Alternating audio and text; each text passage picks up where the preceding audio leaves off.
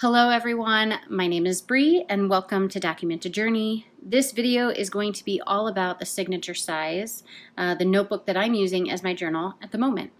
So the notebook size is 4 1/4 by 6 1/2. It fits inside my signature cover. This is wheat cork with the elastics for the inside TN strings. You can see them here. And then I have growth on the inside as my decorative pocket. So I did do a flip through of this, and in here I can do it again. This is pretty easy. It's just a standard size folder cut down to be signature size. I did tuck in the pocket. I tucked the folder into the pocket just to try it out for now. Seems to be working fine. This is my new journal, and then normally I have another one, like my next one, stuck in the back here, and it's really nice. I like the weight to it that way. I can also just keep it like this. I just kind of like that second journal there. I don't know why. It's weird, but it is what it is. So that is what I have in here, but I did get a lot of questions on what types of journals you can put in here. I am no expert when it comes to trying to find journal sizes to fit in things. I don't know, and if anyone else knows of any other size journals that fit in this signature size, please let me know. But the one, well, I guess I could say two that I know of are something that I sell and then something that Field Notes sells. So you all know Field Notes brand more likely because of the 3 1/2 by 5 1/2 little notebooks that you can buy. I love these. I use them for my calendar. I draw my calendar out, and then I do my tasks and to-dos for the month, and then it's kind of like a bullet journal for me. So that's what I use these for. But they also make something that looks like this. So this notebook is technically my son's, but it is made by Field Notes, and it is called, it says here on the side, 72-page signature sketchbook.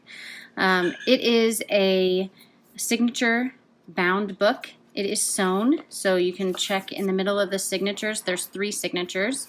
You can see that they are sewn in, but then after that they are glued into the binding. So it's, for me, I'm particular when it comes to books. I like them to lay flat.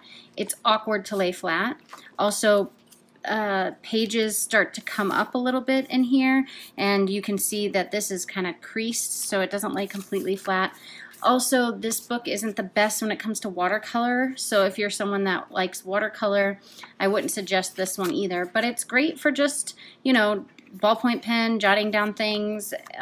You know, it works perfectly for that, and it definitely fits inside my covers.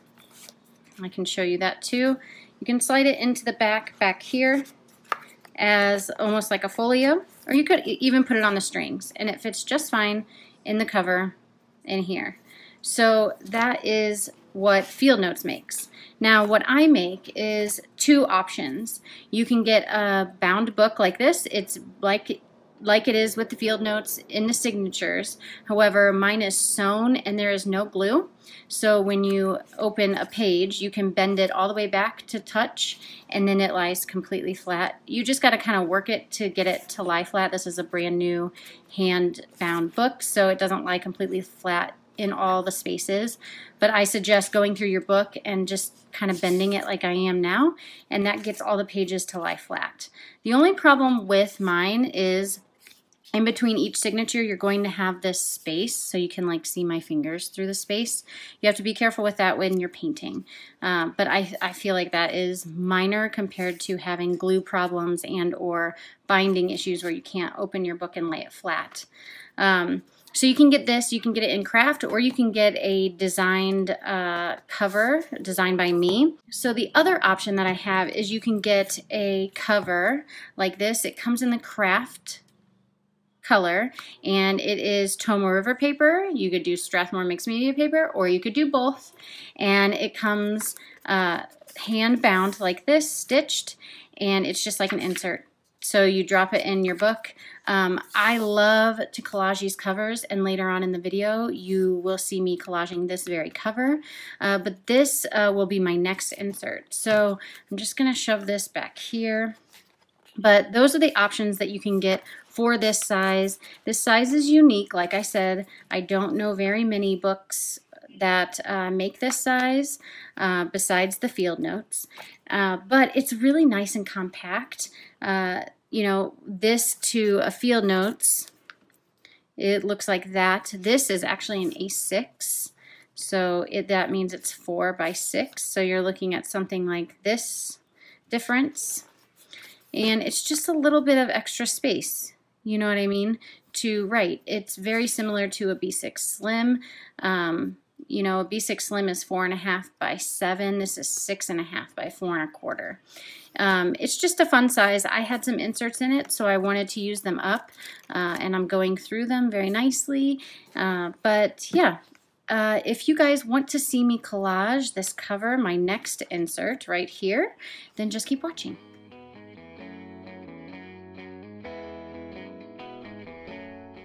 So with my collage, I have definitely found what works for me. I have this little system, and you can look at my other journals in the past. I can list a video of all the collage journals that I've done in the description box for you. But I like to get some floral paper down on the binding of the book, and then I do some accent papers. So that's what you see, the pink and the, I guess that's kind of like a grid paper, but it's more of a construction paper type of book. I did rip the paper when I kind of pulled it up, so I go ahead and put like a piece of black washi on it, and it worked out just fine. Now I'm adding my sticker on the front. This is my focal point, I guess you would say. Sticker is by Studio Katie. Then I added a yellow strip of paper to the front. That is also going to be where I put my journal number. And I normally choose 2 to 3 stickers for the back.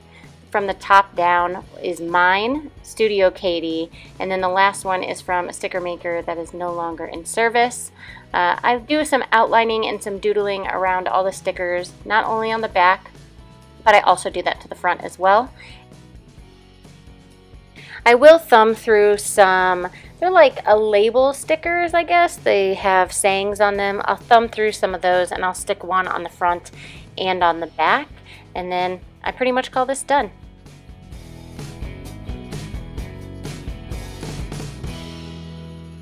I hope you guys enjoyed this video. I am curious, have you tried the signature size? Have you even heard of the signature size? Leave me comments in the comments below, and until next time, everybody, I'll see ya.